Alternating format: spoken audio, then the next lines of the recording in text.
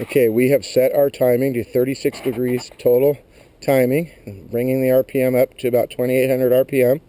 We have timed it, total timing. The number one cylinder, the rotor, used to point at that mark down there. And the rotor, this is the number one cylinder, used to point over here. As you can see, it's almost to the number 8. It's a little bit past halfway. I've also marked down here, this mark right here, lined up to here, is where the number one cylinder, when everything lined up, the reluctor, the pickup, everything. And from this line to this line, when you turn the rotor and you keep turning it, this is the point at which I would have came to the next reluctor or the next cylinder.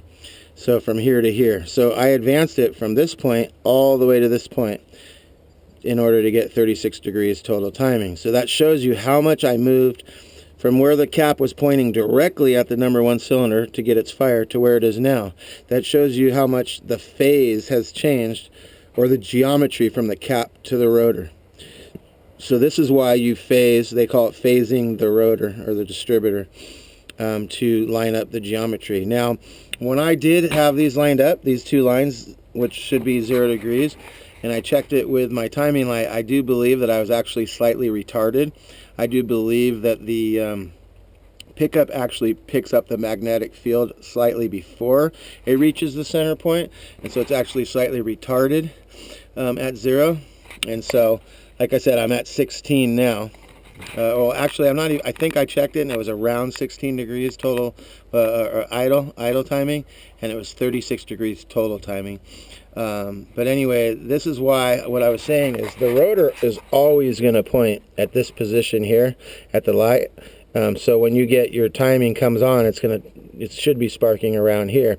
If it comes in a little earlier, then it'd be around here, let's say.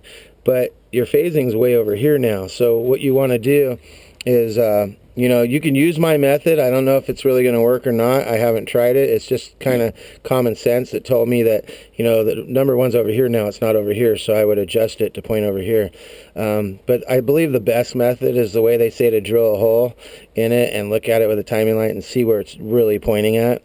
But you can see that you would turn your rotor slightly in this direction to get it closer to the cap over here. But anyway, that was just what I wanted to show you guys. Where my marks are, and how things lined up, and why we phase the rotor, the distributor, all those good things.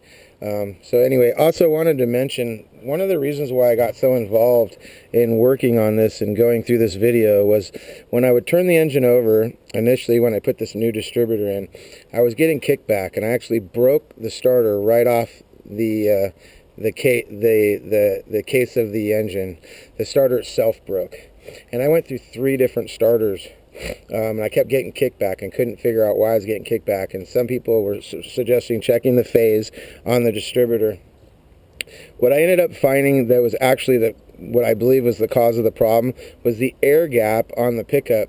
GM, like I mentioned in the earlier video, the MSD actually was saying that it should be around 30. Some people, I've read articles that say that MSD sets it at 30 to 35. I've read other places that say 15. It's just all over the place. So I believe that 18 seemed to work for me, and I'm not getting kickback anymore, and this thing fires right up. So I'm pretty happy about it. So give it a little gas and fire her up.